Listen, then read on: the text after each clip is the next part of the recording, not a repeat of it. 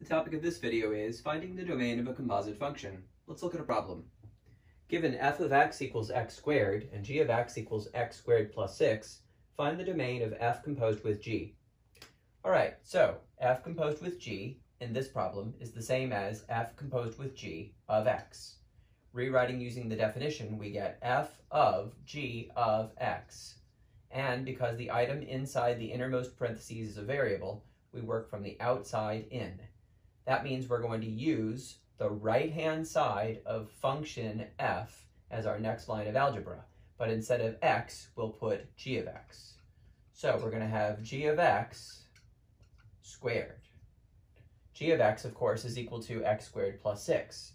So then we get x squared plus 6, all in parentheses, squared.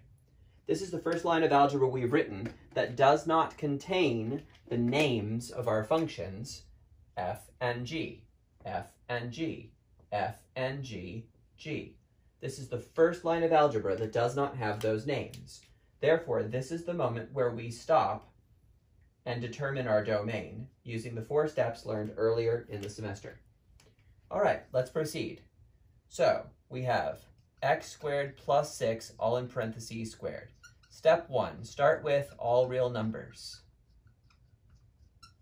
Step 2, even radicands greater than or equal to 0. We don't have any. Step 3, log arguments greater than 0. We don't have any. So steps 2 and 3 are not applicable. Step 4, denominators not equal to 0. We don't have any. So, since we started with all real numbers and we didn't remove any numbers, our domain is all real numbers. As an interval, this would be from negative infinity to infinity.